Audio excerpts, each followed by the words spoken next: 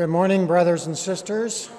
I'd like to say that it has been a privilege for me to be among you for these 3 weeks, this part of your larger series on discerning our welcome at College Mennonite. And I'd like to ask if you would pray with me, please. Lord God, we thank you for your callings and your graces toward us. We again confess our need for direction and for wisdom from you to know how to proceed, to know best how to be a church together as we consider the gays, lesbians, LGBTs among us. We ask for your blessing on our discernment and gathering this morning. In Jesus' name, amen.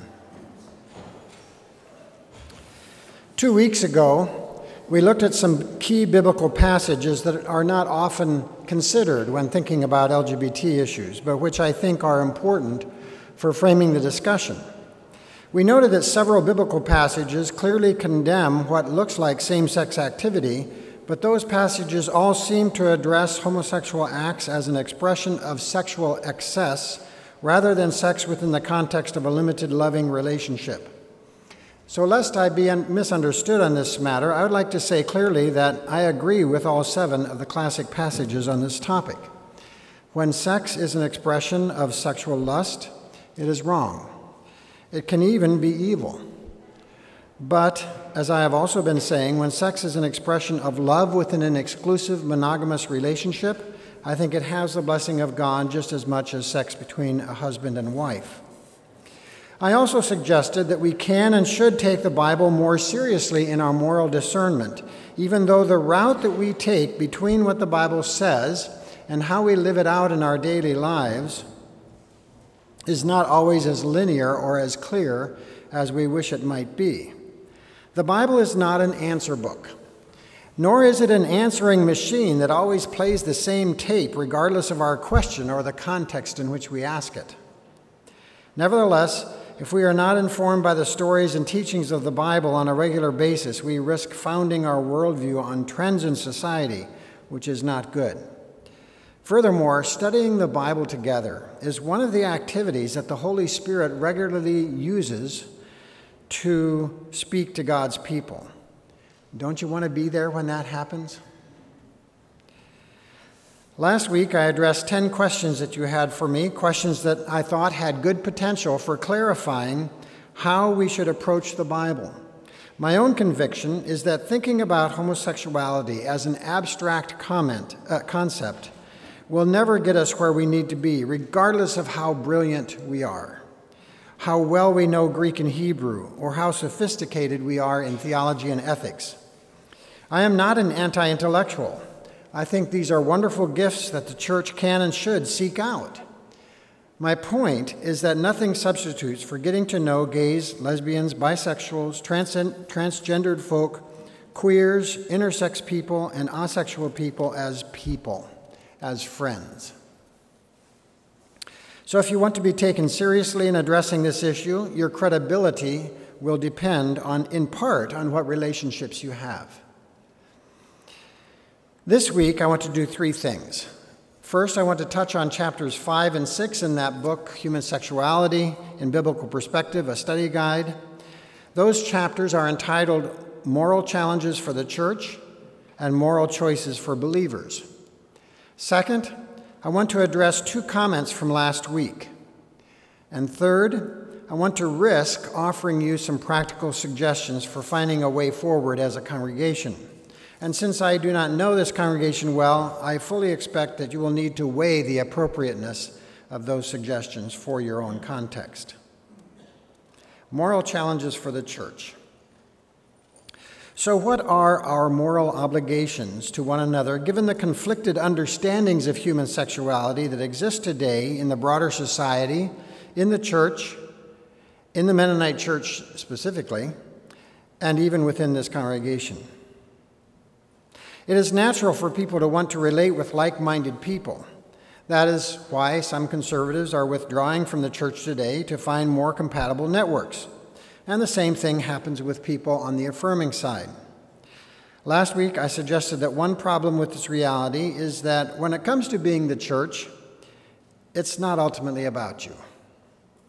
In fact, it's not even ultimately about what you believe and what you don't believe, let alone what you feel comfortable with. It's about the fact that Jesus died to save humanity, and it's that death that is fundamental for our unity as a church, not our theological agreement. So our first moral obligation is to thank God for the grace and love that God has shown us in Jesus Christ. And our second moral obligation is to thank God for the gifts of the brothers and sisters that God has given us in the church, regardless of whether those brothers and sisters think like we do. Another way of thinking about the moral obligation that entails from our approach to Scripture in these weeks is that our obligation is to be welcoming. In the book, Carey and Gerald say, the theology of Scripture outlined in our approach to a variety of biblical texts in both the Old Testament and the New Testament demonstrate a way of being biblical in moral discernment that paves the way for the full inclusion of persons who identify as lesbian, gay, bisexual, transgender, intersex, questioning, or asexual in Christian congregations, including the blessing of same-sex marriages, including also the licensing and ordination of LGBTs as appropriate in light of their gifts and callings, with the expectation that those persons exhibit the same sexual fidelity and holiness that we expect of heterosexual persons. So if welcome is an appropriate and welcome watchword, what does it mean? It means that like the formerly forbidden eunuchs and immigrants who are welcome to the assembly of the Lord in Isaiah 56, LGBTQIA believers are now full participants in the life of this church that is on the way. Welcome means embracing, not just tolerating. We talked last week about the complicated relationship between the Bible and culture as sources of wisdom. I suggested that we should always be both critical of culture and also open to it, even open to learning from it. One way that we should be critical of it is in recognizing that our culture tends to privilege certain versions of heterosexuality. If you are white, Protestant, heterosexual, and generally happy with the patriarchal outlook on life, you probably feel generally comfortable in this culture. When we apply to this cultural reality a sense of should, a sense of oughtness, that this is the way things should be, we have what is called heteronormativity, the expectation that sexual intimacy must conform to society's idealized version of heterosexual couples and their families. Although Jesus was known for his scandalous love for those in the margins, most Christians today simply find reasonable and acceptable those sexual expressions that somehow make sense in their cultural context. In our consideration of moral obligations, therefore, we must learn to be more critical of heteronormativity that our culture takes for granted. There are several moral problems with heteronormativity. One is that it ignores the diversity of sexual relationships witnessed to in the Bible. Another is that both the Gospels and the Pauline literature focus more on the character of relationships than they do on the form of those relationships. You already know that sex between a married husband and wife is not necessarily moral or right, not if it is an expression of violence or control. Marriage itself does not and cannot automatically sanctify violent sex. It is not that the character of a relationship is all that matters. Rather, it is best when character and form cohere. Sexual violence and sexual misconduct in the church are terrible. They are an affront to the Holy Spirit and should be a terrible embarrassment to the church. We can and must do better. Especially within a marriage, love and respect are required. As Our Stories Untold and the SNAP Network have reminded us, we have a lot to answer for in the church, even in the Mennonite church. Although we hate to admit it, our heteronormativity and our patriarchy have given an unspoken license to abuse women and children. Those who hold positions of authority in the church have been able to protect themselves from accountability through the manipulation of power in some cases. The stories are heartbreaking. And of course, we want to be redemptive. But in the name of being redemptive, we have, as a church, failed to hold certain men accountable, and worse, we have perpetuated the conditions under which some women continue to be abused. We have unwittingly perpetuated the violence associated with the abuse of power. The biggest mistake that AMBS made with John Howard Yoder in the 1970s, 80s, and 90s was that we took John Howard Yoder more seriously than we did the women he assaulted. As a church, we will not be healthy until we are able to notice, honor, and care for those with the least cultural power, whether that refers to a gay man, a transgendered teenager, a child, or a woman in an abusive relationship. The least of these, as Jesus says in Matthew 25. The less respectable or seemingly inferior members, as Paul says in 1 Corinthians 12. Might it be true that in this congregation some members matter more than others? If so, you might want to reconsider 1 Corinthians 1, 28 and 29. Brothers and sisters, this is a major moral obligation. We must say no to sexual violence and sexual misconduct and have the courage to live accordingly. So what moral choices do believers have? As Carrie and Gerald Mast indicate, giving and receiving counsel in the church is a significant moral choice. It's not just a matter of listening to what the church says, but being part of the discernment process, wrestling together with others about what the Bible is saying. A second moral choice that we face is the choice of keeping covenant. Covenant loyalty is a big issue in the biblical story of God and God's people. Covenants refer to any agreement, implicit or explicit, between people or between people and God. It's a major theme in Ruth that we heard this morning. Covenant loyalty, chesed in the Hebrew, is one of the three big virtues in the Old Testament, right up there with hope, faith, and love in the New Testament. The covenants in view here include our covenant commitments to God through baptism, the covenant we made with our spouse in marriage, if we're married, and the covenants we have with our faith community through membership and communion. According to Carrie and Gerald Mast, the most important of all these is our baptismal vow. Do our actions expressing love and intimacy with another person contribute to the resurrection life into which we have been raised in baptism? For example, are our expressions of love and intimacy consistent with the reconciling and peacemaking life of a disciple of Jesus? Is the expression of intimacy honest in what it says about our intentions and commitments? Thus, one of the moral obligations implied by sexual intimacy is the obligation to ask ourselves whether we are able to offer the care and fidelity of covenant that is suggested by sexual intimacy. And does that sexual intimacy betray or support the spirit of the marriage covenant, which requires two people to be exclusive as well as to feel cared for within the relationship? This is important because covenanted sex cannot be casual sex. As I mentioned last week, my own journey on this issue is one marked by changing my mind. When I was in seminary as a 20-something pastor, I had worked out and could defend a theology, an ethic, and an ecclesiology that supported the requirement that gays and lesbians be celibate. In time, that changed. Later, once I was clearly affirming in my own views, I remained critical of congregations that felt the need to officially and publicly become a welcoming congregation and join the Supporting Communities Network. Why was I critical? There were two reasons. One, because the Mennonite Church as a whole was unhappy about this move. It unnecessarily caused trouble, I thought. I thought becoming publicly welcoming was adopting an act-up posture that needlessly politicized an issue that was better approached in other ways. When I was an unofficial faculty rep to the gay and lesbian support group at Bluffton University, I had several long conversations with the president, Lee Snyder. She was afraid that the group wanted to act up, and politicize the issue. She knew how damaging this could be to the institution.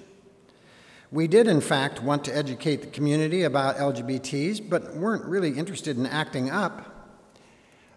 We had really good conversations, and a breakthrough came one day when she asked quite directly, "What is it exactly that you want?" I said, "We want the university to go on record that gay bashing in word or deed will not be tolerated." She answered, "Oh, is that all? Well, we can do that." And so they did. I remain ambivalent about power politics in the church. Power politics is the air that we breathe in the larger society, but giving and receiving counsel is a precious commitment in the body of believers.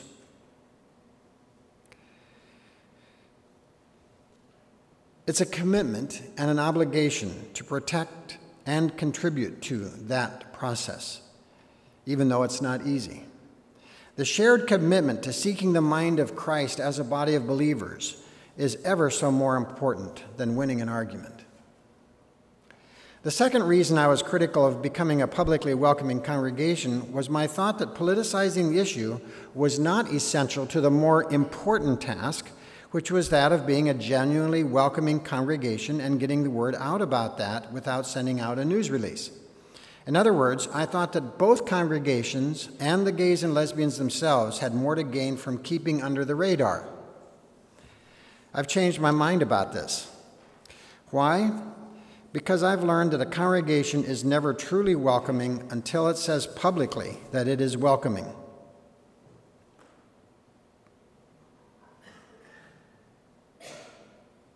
Because a congregation that wants to stay under the radar with regard to those outside of the congregation can never truly be open, available, and welcoming to those who are among the most vulnerable, those without political power in the system.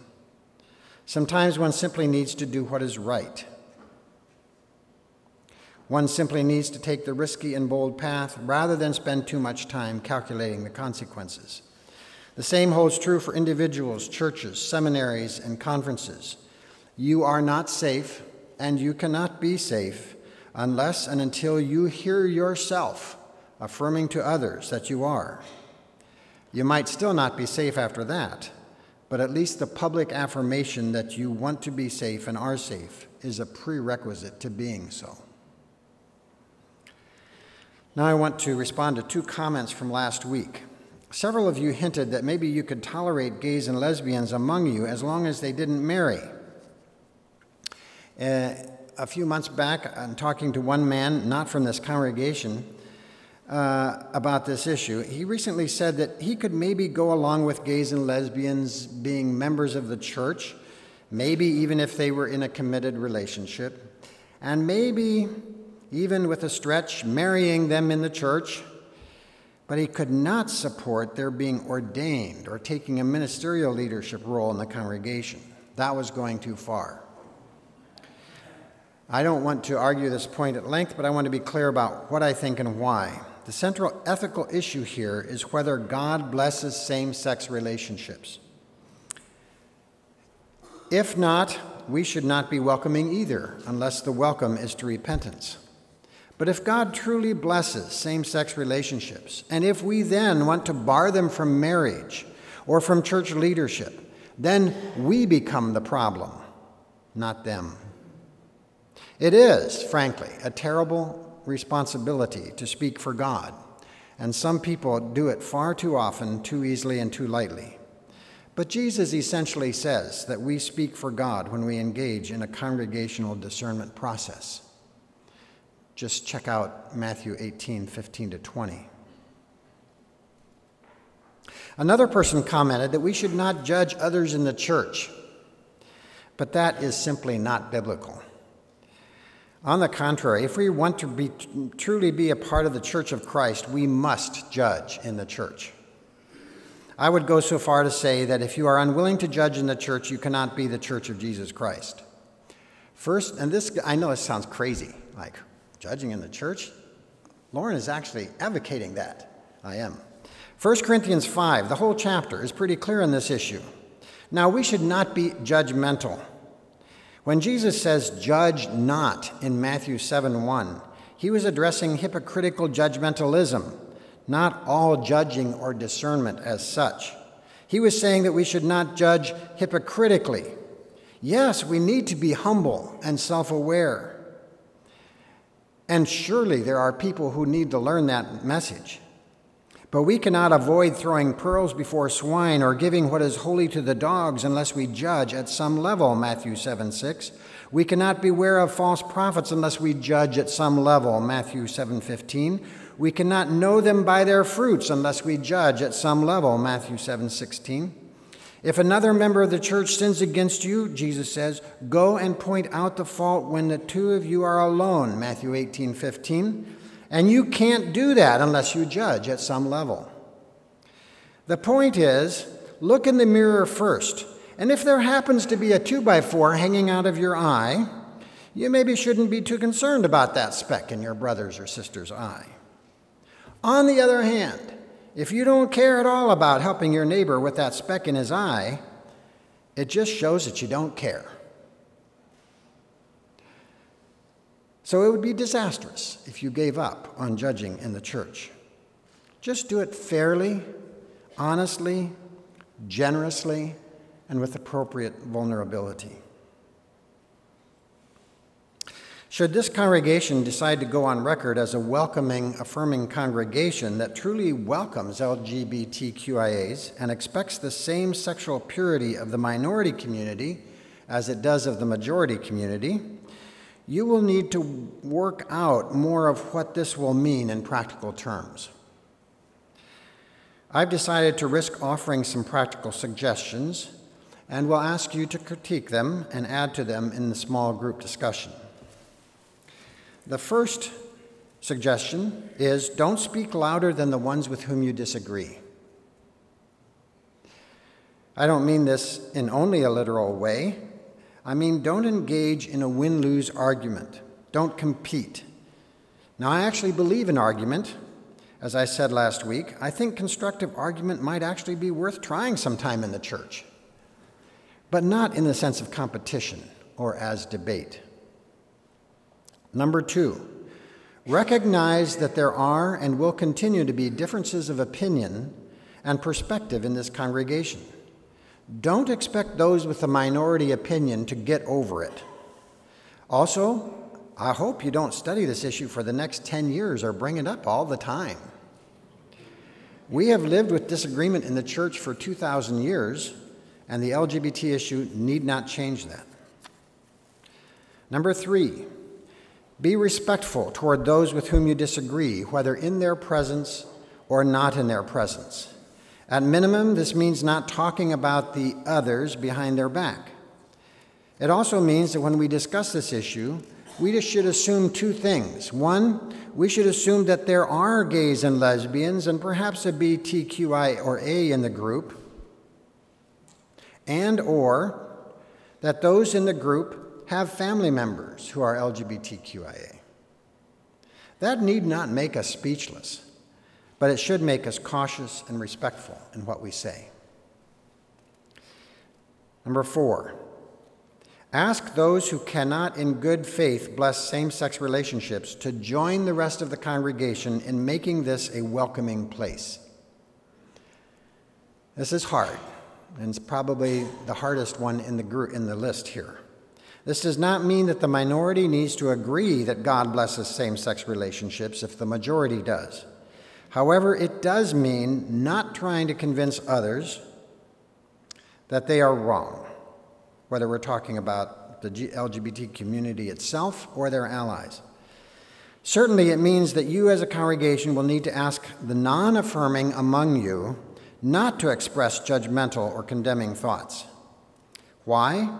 Because unless those who are not affirming agree not to sabotage the welcome of this congregation will not thrive, nor will your welcome. Let me give you an example. 10 years ago, Mark Sauter sent around a terrible survey about immigration. I don't know if any of you remember this. In response to this, the congregation that I was attending, 8th Street Mennonite, did our own little survey within the congregation. The results were mostly encouraging. 2/3 of the congregation were in favor of 8th Street advocating for those in our area who are undocumented. However, 5 people or so agreed or strongly agreed that they would consider it a personal responsibility to report any unknown undocumented immigrants to the authorities. Now think about the implications of this slide. As a result, our undocumented immigrant neighbors, such as those at Iglesia del Buen Pastor, rightly concluded that 8th Street was not a safe place for undocumented immigrants 10 years ago, despite the fact that the strong majority of people at 8th Street, 5 out of 6, felt that it should be. Though this is important, you should garner the support of those who are not themselves welcoming. Number 5, ask LGBT allies not to try to convince the non-affirming minority to change their mind. I see this as a matter of respect. When one Mennonite congregation in London, Ontario was on the verge of deciding to join the SCN network, those in the congregation who were not affirming said that they would agree to the public affirmation of being a welcoming congregation on one condition, and that was that the majority would not try to convert the minority. And they agreed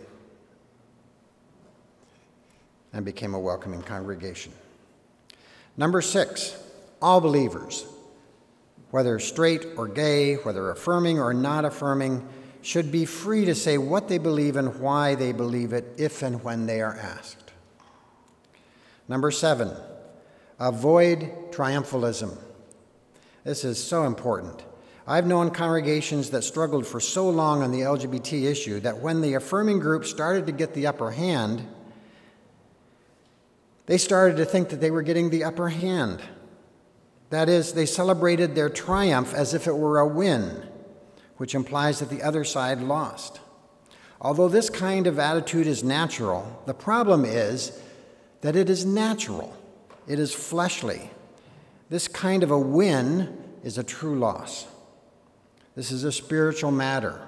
I truly believe that triumphalism is an evil spirit that can take over a congregation, and you will need to be diligent, intentional, vigilant about naming it and calling it out when you encounter it. 8, expect the pastors and the congregation as a whole to continue to affirm godly sexual ethics, which includes expecting fidelity in marriage, sex within committed relationships, and the treatment of the body as the temple of the Holy Spirit. You were bought with a price, so respect the fact that you belong to God and glorify God by taking care of your body. I myself felt convicted about this issue just this week as I was studying 1 Corinthians 5 and 6 with my class at seminary. The point here is that we are not, at least we should not be, beyond the time when we need to disciple each other in the church. Some worry that if we accept gays and lesbians in the church, then what is next? We accept everything. No, I've never found the slippery slope argument compelling.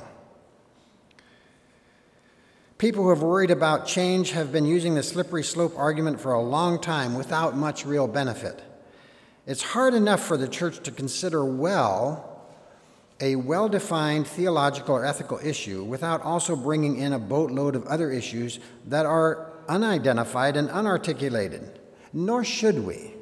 We simply do not have enough wisdom on this side of eternity. 9, change the script. One person commented that Mennonites don't deal with conflict very well. While that may indeed be true, I'm embarrassed to say that I had already pastored for several years before I learned in seminary what it means to be passive-aggressive. Then I had to admit that not only had I been passive-aggressive, I'd actually enjoyed being passive-aggressive.